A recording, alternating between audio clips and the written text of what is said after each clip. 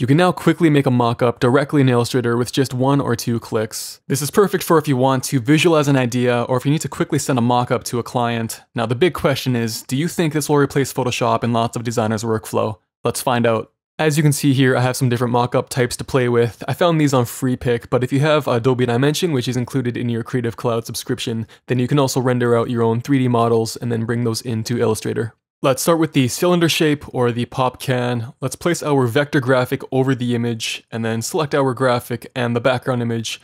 Go up to Object, hover over Mockup, and then select Make. Now, as you can see, it even masks behind her fingers, which is pretty impressive, and it goes around the curves quite nicely.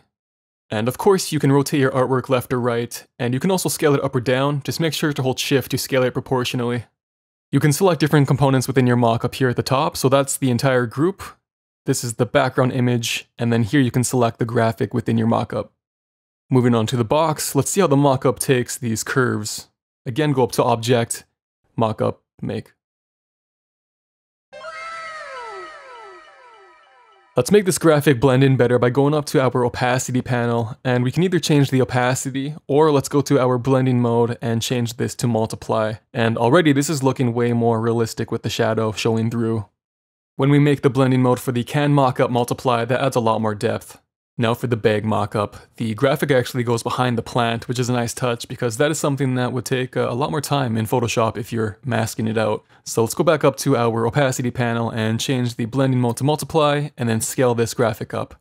Now for the shirt, same process to make the mockup. I'm just playing around with some different blending modes to see what looks best. I thought this looked good because the colors were nice and bright and you could see the wrinkles through the graphic, but the green color was taken out completely. So what you could do is try and duplicate the layer and then change your blending mode so you can combine them to make something that looks as realistic as possible.